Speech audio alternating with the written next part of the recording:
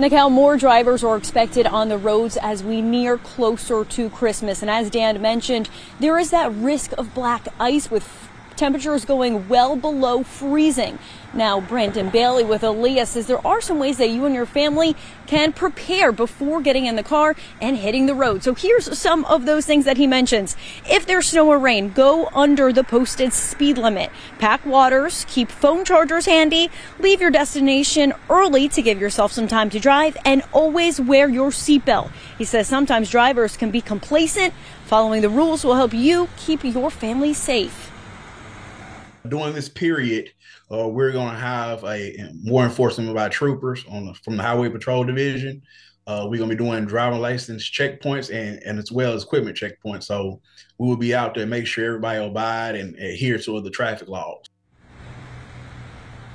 AAA is estimating there will be 3.6 million drivers more than the year prior traveling on the roads. Now, here is a good idea. If you are driving, try to keep a kit with you, a little bag that's within arm's reach that has your charger, any waters, maybe pack a cooler with you, anything that you may need while you're on the road traveling to your holiday destination. Reporting live in Huntsville, Olivia Schuler, WAAY 31 News.